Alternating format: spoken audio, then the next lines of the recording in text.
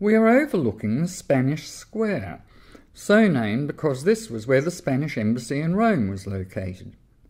The square connects directly to what was then the main entrance to Rome by road on the left, the Via del Babuino, the Street of the Baboon.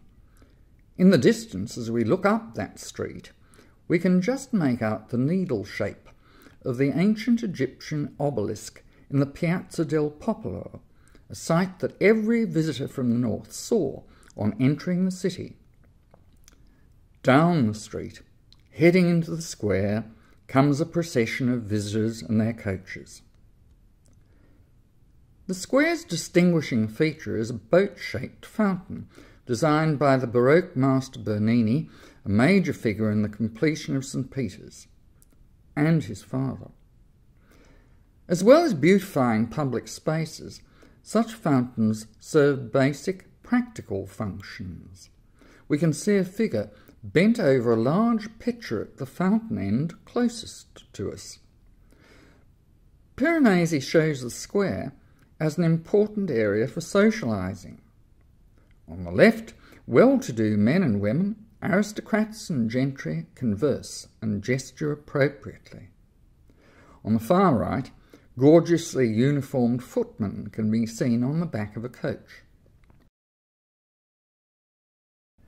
And what is happening with the carriage in the centre foreground? It has stopped as the servant seated on the box at the front talks to a man with some carcasses attached to a rod across his shoulder. Poultry or rabbits? Animals circle, attracted by his wares. Perhaps the coach driver is negotiating the purchase of his master's dinner. Or are these two men friends or relatives, simply having a chat, while in the coach the master becomes impatient at what he considers to be the liberties taken by servants?